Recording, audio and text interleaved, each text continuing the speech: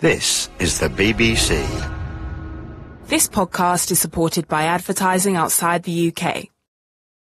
Thanks for downloading the InOurTime podcast. For more details about InOurTime and for our terms of use, please go to bbc.co.uk/Radio 4. I hope you enjoy the programme. Hello. In the Bible's description of Solomon's temple, it comes out as 3. Archimedes in the 3rd century calculated it to the 3rd century BC, that is, calculated it to the equivalent of 14 decimal places. And today's supercomputers have defined it with an extraordinary degree of accuracy to its first 1.4 trillion digits, but there are more to come.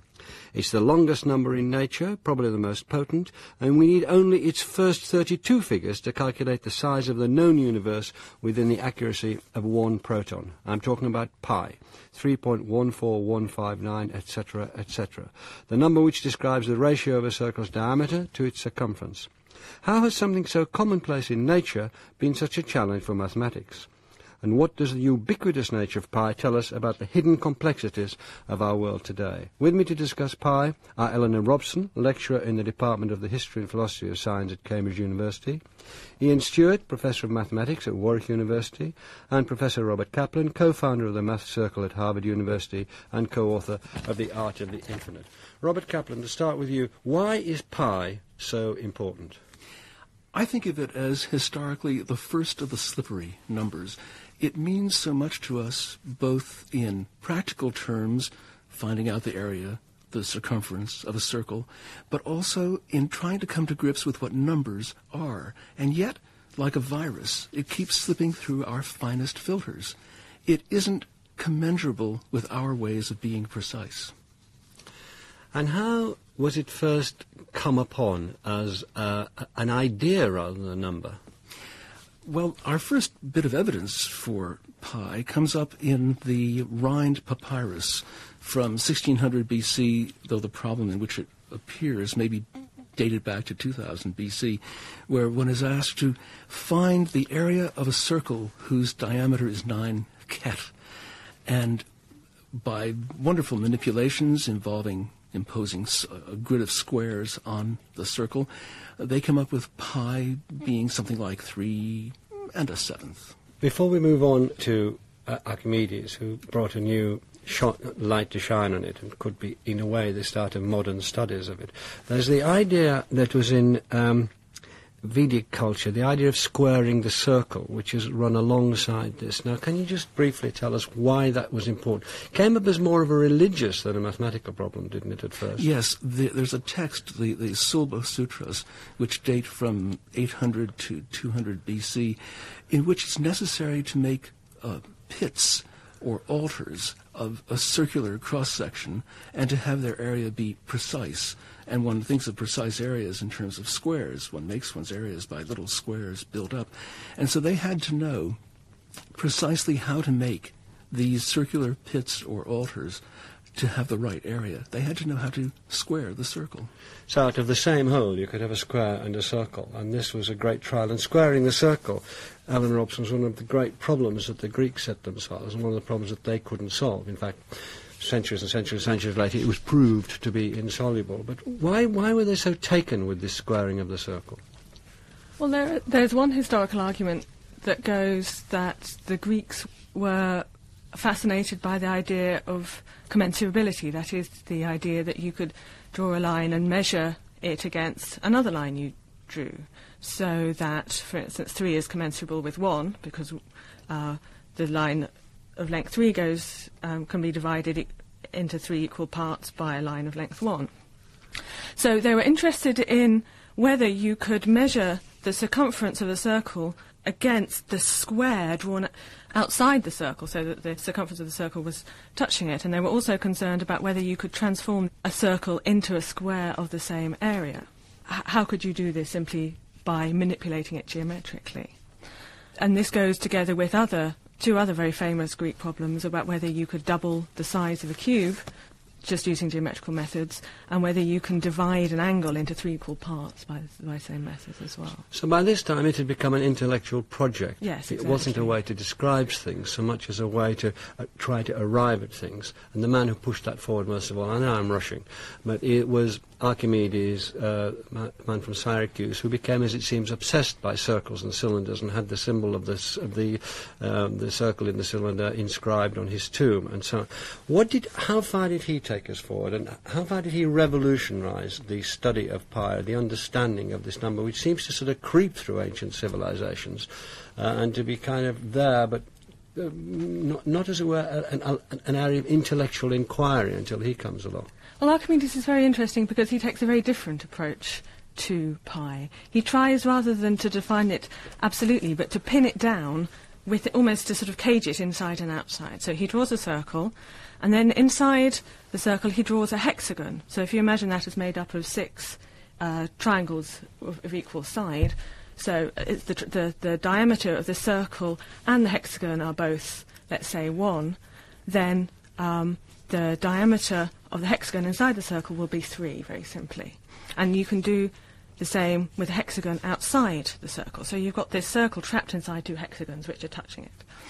And then you can take each side of those hexagons and break them in. I must tell people that you're drawing on the table as fast as you can. So you take each side of the hexagons, inside and outside, and break them in half. So you have a polygon of 12 sides, inside and outside the circle still touching. And then you can calculate its perimeter. And then he did the same again and again until he had 2 polygons of 96 sides each, inside and outside the circle. So they're almost themselves circles.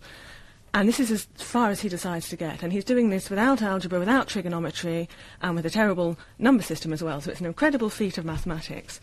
And by this means, he narrows down the perimeter of the circle to between 3 1/7 and 3 10/71. That's an extraordinary feat. And he's the first to realise that pi can't be expressed exactly, but can be narrowed down. He's more or less sort of trapped it between these 2 big polygons. But the interesting thing really for us today about Archimedes is A, that he did it, and people use that for the next 1600 years. Even Ptolemy used it, and they fudged it a bit and refined it a bit, but that he saw it as something that demanded intellectual inquiry because it was so elusive and kept being elusive and kept being elusive. This apparently simple measurement. Everybody listening to the programme just draw a circle, put a line through it and say, oh, what's the fuss? But he did drive that on. And how important do you think, Ian Stewart, that Archimedes' view was to later mathematicians think, because of philosophical breakthrough, because he broke, the Greeks wanted straight lines and fixed points, and he was saying, this is infinite, this is fudge, this is not like we're brought up to believe that numbers should be at all. This is against the faith, wasn't it? I think so, yeah. I mean, Archimedes was one of the all-time greats. He's very high on every mathematician's list. And, in fact, on engineers and physicists' lists. We all like to sort of... Claim him, that's right. And he did a lot of things which pushed Greek mathematics further than was normal at the time. And as Eleanor said, he not only gets some approximation to pi, but he can tell you that it very definitely is bigger than one number and less than... He tells you how accurate the approximation is, instead of just saying, well, I think it's about 3 1/7, you know, because I made a circle and wrapped a piece of string around it and measured how long it was. Much more than that, he wanted to really pin this thing, whatever it was, down. And he used a technique which had been invented a little bit earlier called exhaustion. And that is precisely as Eleanor said. This is the idea that you can sandwich the length or area, or we would say number, that you're interested in. If you can't calculate it exactly, you can often sandwich it between some set of numbers that are smaller and some set of numbers that are bigger, and such that the gap between them is getting smaller and smaller and smaller and smaller. In fact, as small as you like. And that process lies at the heart of what later became the calculus. And nowadays often introduced in terms of slicing things up into very, very thin slices, infinitely many infinitely thin slices, and adding them all together and seeing what you get. Now, Archimedes is bright enough to know you can't do that. But he was also bright enough to use precisely that method himself. His great work, the one that had the diagram inscribed on his tomb, is the sphere and cylinder. And roughly think of a tennis ball inside a tin can, so that the can fits the tennis ball exactly, and of course do this with complete mathematical precision. And then Archimedes proved, using this exhaustion method, that the area of the sphere, the area of the tennis ball, is the same as the area of the curved surface of the cylinder. And he also related the volumes of those. And all of these are formulas these days with pi. But the crucial thing here is, in order to make exhaustion work, you actually have to know what the answer is. You have to have some idea of what it is you're sandwiching. And he had to know that the pi he was talking about, so to speak, for the sphere was the same pi as the one you get for the circle. And he discovered this by conceptually slicing a sphere into infinitely many slices, like sliced bread or like putting it through a bacon slicer, and hanging all the little bits of sphere from a balance in his mind, and then saying what shape hung on the other end of the balance would exactly make this match. And we know this because an ancient manuscript was rediscovered in the Vatican Library early in the 1900s, and it contains a complete description of this non-rigorous but essential piece of Archimedes' work. So we've got an insight into the great man's mind. See, it was an active imagination, really, as we're talking about, and Einstein said the most important thing was imagination. But the interesting thing is that already there's a divergence. People are getting on making wheels, and Ptolemy's getting on with reckoning up the universe, even though the distances are different. It's a wonderful model that he's got with the sphere. It's working. As just like it works for all of us today. But Archimedes is obsessed. He was talking about obsessed by circles. He wants to know what's behind it. And it's that obsession that's driven through the study of pi. But it took a long time, Robert Kaplan. We've got Archimedes. Ptolemy takes it up. People keep using it. But we wait to the 15th century and in India before the thing moves forward again. In 1403, this Madhava, the Indian mathematician, introduced the idea of infinite series. Now, you're going to have to talk about that. Wonderful man, Madhava. He, as you said before, Melvyn, it's imagination that drives all this on. Imagination and this compulsive desire to know, to pin things down precisely. And what Madhava does, something which James Gregory in Scotland at St. Andrews does 200 years later, and then Leibniz, one of the co-inventors of calculus, is to rethink pi in particular, and numbers in general, as an infinite series, if you can imagine that. He finds that pi can be given by this, 2 times the following sum.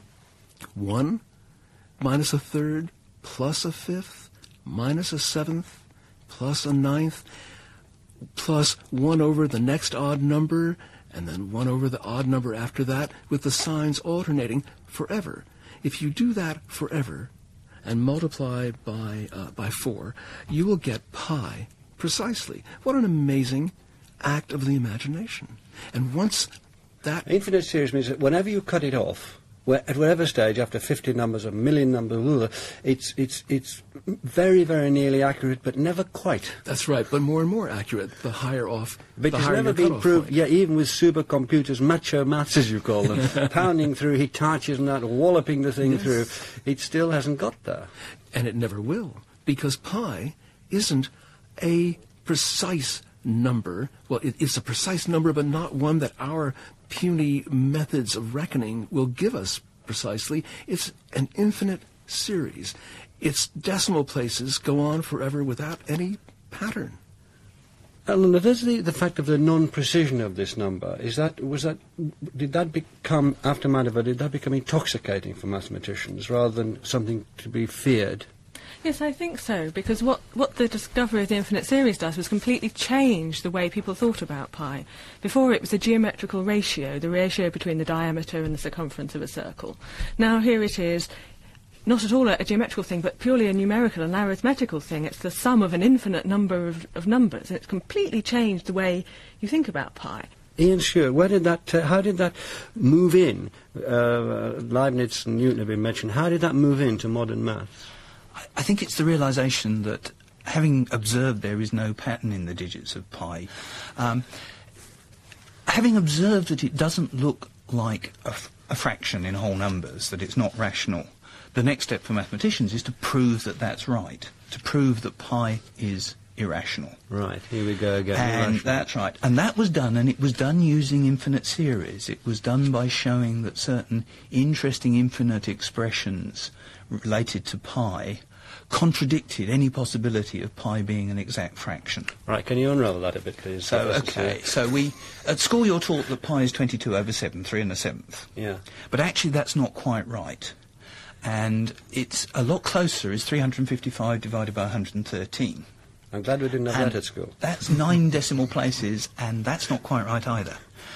And so what a mathematician would like to do is there some enormous fraction which is exactly the same as pi, or is it the case that no such fractions exist? Now, the Greeks knew that there were numbers that could not be expressed as fractions. The square root of 2 is the standard one, the diagonal of a square of side 1. Absolutely basic geometrical object. It is not an exact fraction, and they could prove it geometrically. They also knew that if you took a pentagon and looked at the star that is inscribed in, if you join every alternate vertex of a pentagon, you get a star. That the lengths of the sides of that star are irrational compared to the sides of the pentagon. We now know that the cube root of 2, which is what comes up in Eleanor's duplicating the cube problem, is another irrational number. So these were floating around. So what's pi? Is pi rational? Is pi irrational? And it was, I think, it was a mathematician called Lambert who proved that pi is not an exact fraction. So if it's irrational, if it's not an exact fraction, can you just say precisely what not an exact fraction means, and then the consequences of it being discovered to be an irrational number? And is it the only one? I'm sorry to ask you 3 questions, but how much will join in the complication? I'll give you 4 answers. What's marvelous about fractions is that when you turn them into decimals, the decimal pattern will repeat. There will be waves in it. 1/7, for example, is 0.142857, 142,857, and so on forever, looping in patterns of 6. Now, what if you have a decimal that doesn't repeat, where there is no such pattern?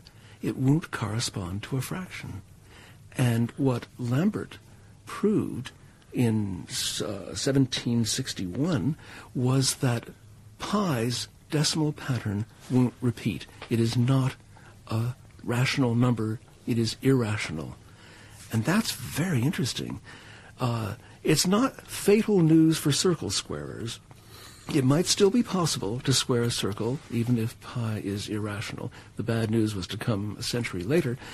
But it means that pi is, as I said, a slippery number. It's slipping between our sieve of rational numbers. Rational numbers are whole numbers that can be brought together, and there's a ratio between them that does not exist with this 3-point forever. Right. Rational, i.e. a ratio, like 1/7. Was it the only irrational number? Was it the first? Was it the greatest? Was it one alone? As Ian pointed out, the first irrational that the Greeks had come up with was the square root of 2, devastating discovery to the Pythagoreans, who thought that everything in the universe was a ratio of whole numbers, or a whole number itself. No, it's not only not the first and not the only. Most numbers are irrational. Okay, back à nos moutons. Eleanor, if it wasn't bad enough being irrational, a man called Lindemann pronounced pi to be transcendental. Yes. No. Now this, that is lift-off, so that's over to you now. Yes, transcendental numbers are even more slippery than irrational. Can we just go back to slippery? You used slippery right at the beginning of the programme. Will you just say again what slippery is? It's very hard to pin them down. So you can't find nice mathematical expressions for them in terms of whole numbers. So Bob and Ian have both mentioned the square root of 2, which the Greeks knew was irrational. But you can express the square root of 2 in terms of a very nice little equation that says x squared equals 2, and if only you solve that will give you the square root of 2. So that's but you can't solve it mathematically. Well, numerically you can't get an absolute answer, but you can write a nice little neat equation that just uses x's and whole numbers to do it. And the trouble with pi is that you can't find a nice expression that just uses powers of x and whole numbers to capture it. So you can only have infinite series that go on forever and ever. You can't write a nice little short equation that says this, using just x's and powers of x's and whole numbers, to say this defines pi. Now that's what a transcendental number is, the one that is not expressible in a finite, what we call a polynomial equation. Is this creeping towards, is this obsession for individual persons developing into something that the mathematical community, if one can use that overused word, I'm sorry about that, is beginning to take into itself and say, look, there's a lot we can find out about mathematics and about the world using this, and is there a gathering of interest and force in this pi? I think mathematicians are exploring the nature of numbers, and they're beginning to realise that it's a real Pandora's box, and that what you think of as entirely straightforward things that everybody must know, when you know that the area of a rectangle, you multiply the two sides together, and that kind of thing. And then say, well, what if the sides are root 2 and root 3? That means the area should be root 6. Do we know if that's true? And it turns out to be incredibly difficult to prove this. It's way beyond anything. To do it properly is way beyond anything you can do at school. If you thought you understood the area of rectangles, you are wrong. You know what the formula is, but you don't know why it's true. And the mathematicians of the 18th and early 19th centuries didn't know why it was true. And pi is sitting there as a kind of peak in the mathematical landscape. It's a Mount Everest of numbers. It's sitting there as something extraordinarily special and unusual. And you suspect all sorts of interesting things about it. And the challenge to the mathematician is to climb the mountain. It's to prove that you're right. And so Lindemann's work is the culmination of a long series. This is the end of the 19th century. That's right, 1882. Yeah, 1882. And it starts with people not knowing whether these transcendental numbers exist at all. Perhaps it's also a question, do certain mathematical tools give you a complete grasp of things? Can you grasp numbers using rational numbers, fractions? No. Root 2 says you can't. Can you grasp numbers using solutions of polynomial equations, like Eleanor was saying? Well, root 2 satisfies the polynomial equation. But maybe there are things that don't. And pi is prime candidate for this. And eventually, after an enormously complicated and long struggle, it turned out this is the case, that pi is transcendental. Soon after, it turned out that almost all numbers are transcendental. It's just very hard to pin specific ones down. Robert Kaplan. And the reason this is such bad news, fatal news, for circle squarers is this. To square a circle means to make a square that has the same area as a circle. To make it, as Eleanor said, with Euclidean tools, that is a straight edge and a compass. Any construction with straight edge and compass can be expressed by a polynomial equation, an equation which has x's and the numbers are whole numbers.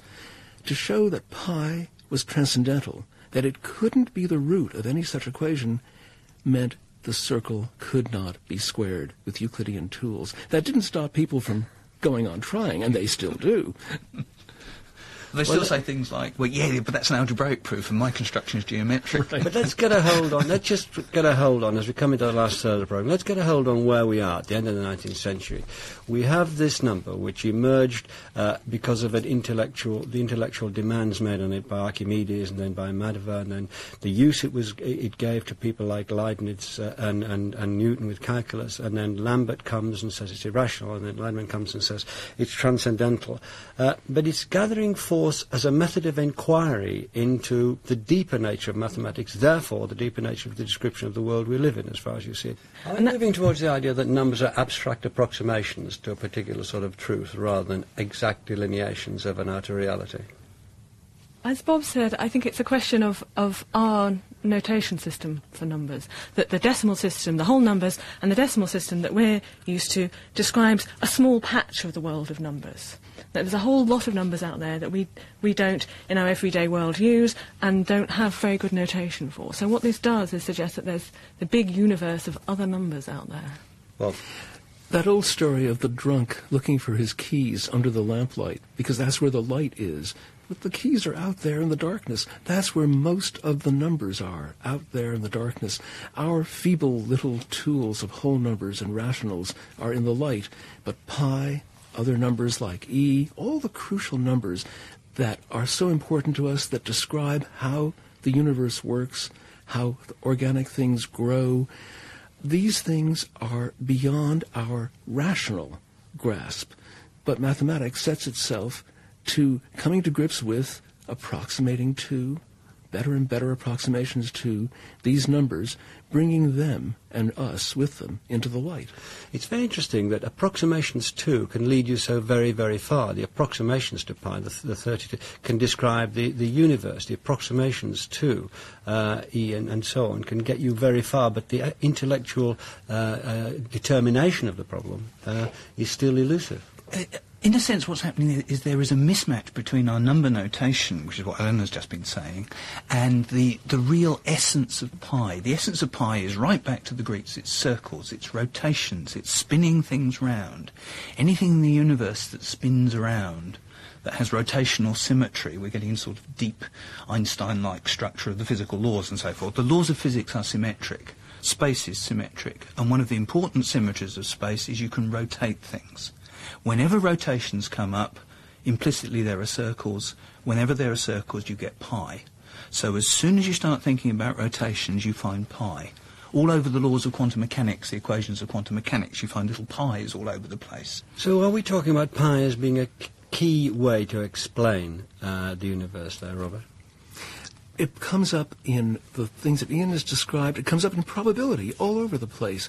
I can give you an example in probability. Let's say you have an epiphany cake with a ring in it, and you want to know what your chances are of getting the ring if the cake is sliced into 20 pieces. Say the cake has a radius of 1. Well, your chances are a 20th of the area of the cake, a 20th of pi over 20. So probabilities are going to come up all over the place with pi in them, as Ian said, whenever you have rotation. And this number, this slippery number which keeps evading us, is one which we keep pursuing. Why do we keep trying to get further and further decimal approximations to it? Newton wrote to a friend of his in 1666, "I am ashamed to tell you to how many figures, namely 15, I carry these calculations, having no other business at this time." It's as if we kept doing what we could do, although we want to do something else. We want to grasp its nature. This reminds me so much of the beginning of Proust's great Remembrance of Things Past, where Swann sees his beloved Odette in the crowd, disappearing in the crowd, and he follows her, he pursues her, and she continually evades him and leads him on, and leads Proust on to writing his great novel. That's pi. Pi is our Odette, leading us on this chase through the crowd of numbers, through the crowd of phenomena, hoping to capture that elusive ratio, that elusive number which describes to us what rotation, what circles mean. Well, we've got all the 30 seconds left. Usually, I would spend that thriftily, we would race through, but if you think I'm going to interrupt an ending that goes from pi to Proust on the first programme we come back to, you're mistaken. Thank you all very much indeed to Robert Kaplan, Ian Stewart and Eleanor Robson. I hope you got as much out of that as I did. Next week, we're going to discuss another Odyssey, the Odyssey. So we'll see what happens there. We hope you've enjoyed this Radio 4 podcast. You can find hundreds of other programmes about history, science and philosophy at bbc.co.uk/Radio 4.